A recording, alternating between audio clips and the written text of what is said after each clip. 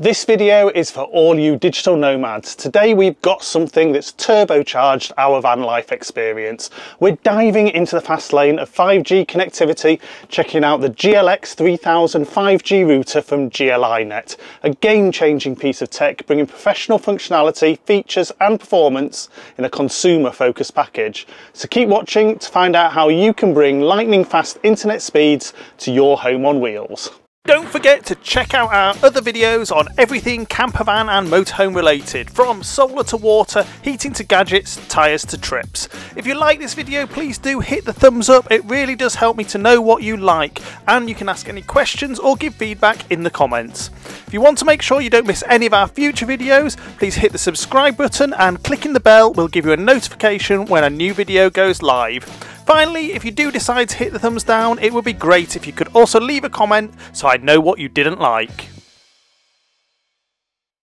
Here we have the GL-X3000, also known as the Spitz AX, the key to turning your van into a mobile hotspot that can keep up with your wanderlust. From remote working to streaming your favourite shows under the stars, this is the tech upgrade your van life's been waiting for. We're going to unpack its features, compare it to other models, put it to the test and explore how it could revolutionise the way you stay connected on the road. So if you've ever dreamed of a life where your home on wheels is as connected as it is adventurous, stick around because this review is for you. We've previously reviewed and loved the RUTX50 from Teltonika, and you can check out our review of that up here. And as a professional industrial 5G router, it is a great choice. The GL-X3000 is what I would call a prosumer model. It's not as basic or mass market focused as, say, the 5G Netgear Nighthawk M6, but it's also not quite as industrial as the RUTX50. For me, when it comes to functionality and features, it sits somewhere in the middle.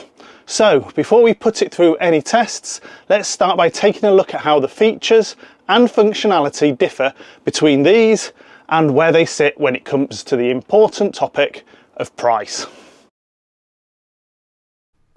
All three models have 4G, 4G Plus and 5G capable cellular modems. The Netgear and the GL-X3000 are Cat19 and the RUTX50 is Cat20.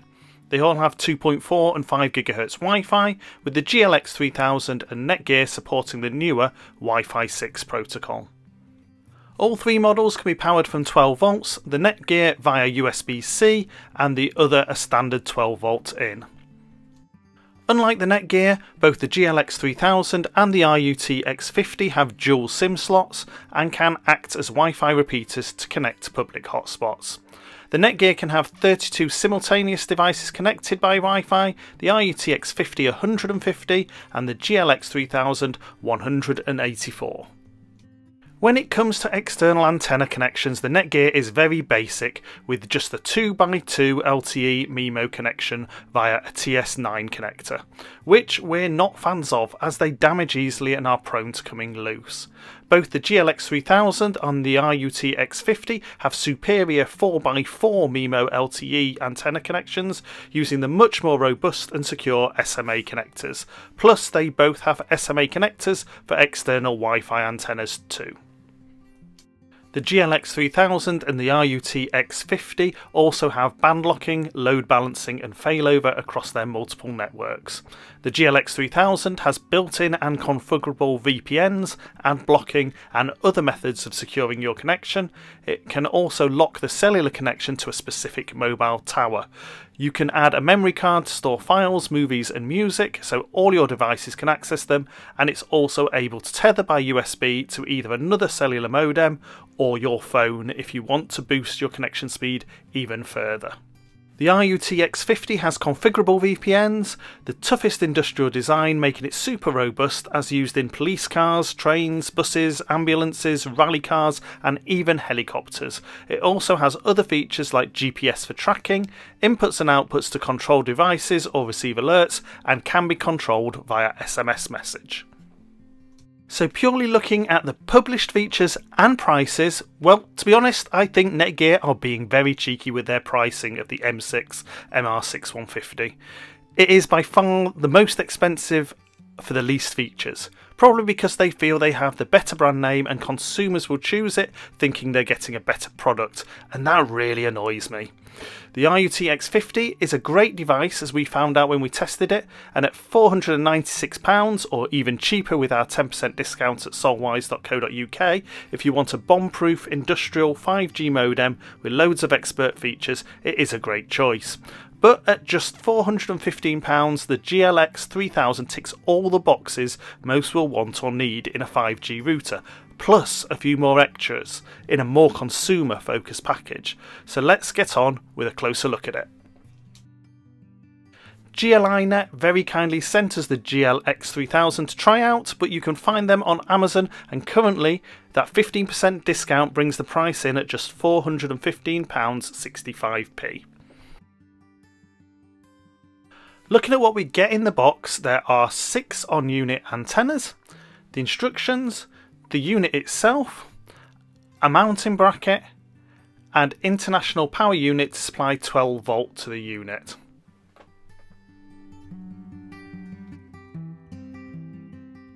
Having a quick look around the unit, you can see the SMA connectors for either the on-unit antennas or external antennas, 12 volt power socket, USB socket, 2 Ethernet sockets, 2 SIM card slots, and a micro SD slot.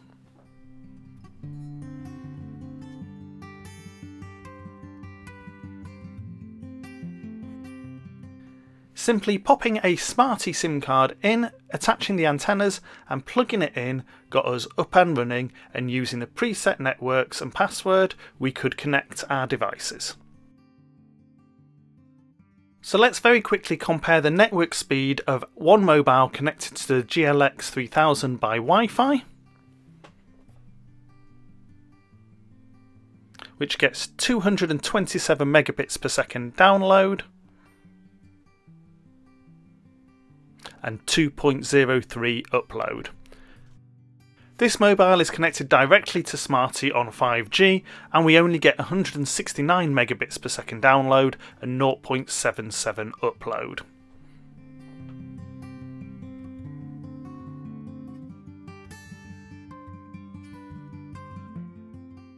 Logging into the GL-X3000's admin page, we can do all the usual changing of passwords, network names and various different configurations, which we'll see later. You can also use the GL.iNet mobile app, which I found to be fantastic. So now let's check out the speeds we get when using it in the van, first in an area with 5G coverage. But to give us a baseline, we're going to see what speeds we get from our Huawei B535232 4G plus router using the Poynting external antenna. We get 20.6 down and 12.9 up. We'll summarise all the results at the end. Now, using 5G on our phone but outside the van, we get 184 down and 1.81 up. Inside the van, this drops to 28.8 down but 3.29 up. And now let's see how the GL-X3000 does. Starting with its on-unit antennas inside the van, we get 76.6 down and 10.6 up. And finally, with the GL-X3000 connected to a 4x4 Mimo pointing antenna, we get 290 megabits per second down and 12.8 up. And here's a summary of those results. But as we don't always stay in areas with 5G, let's see how it performs in an area with 4G only.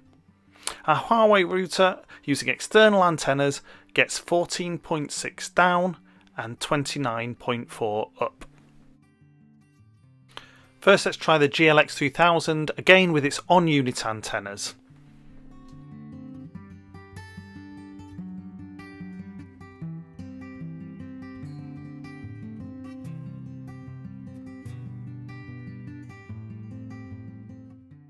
And we get 55.8 down and 14.5 up.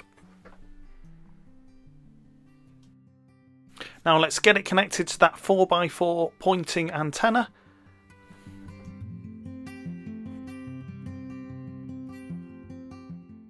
And we see 57.4 down and 37.6 up.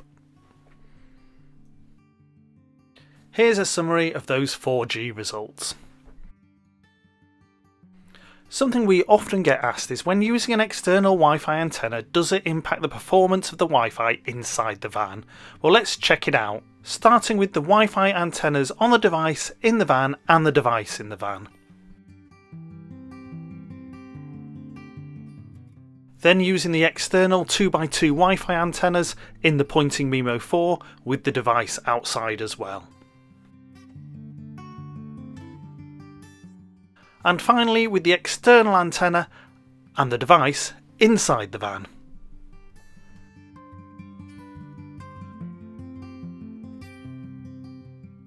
Here's a summary of those results, where you can see that having the external antennas has a higher performance when the receiving device is outside or inside the van with the 5 GHz Wi-Fi. And using the external Wi-Fi antenna as an experiment, we saw that we could connect it to the van's 2.4 GHz Wi-Fi from approximately 80 meters away. With the functionality in the GL-X3000, having the Wi-Fi antennas external gives an added benefit. As you can see here, our phone inside the van can only detect our own routers inside the van. But if we ask the GL-X3000 to search for Wi-Fi hotspots, it finds 16.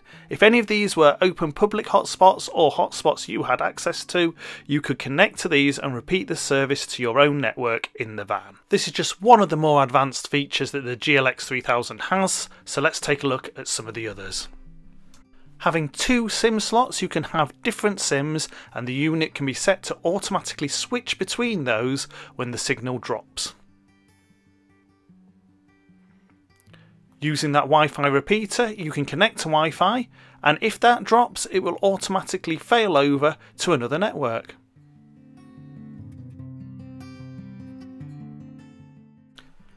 You can also improve your performance by load balancing across 2 networks with varying percentages.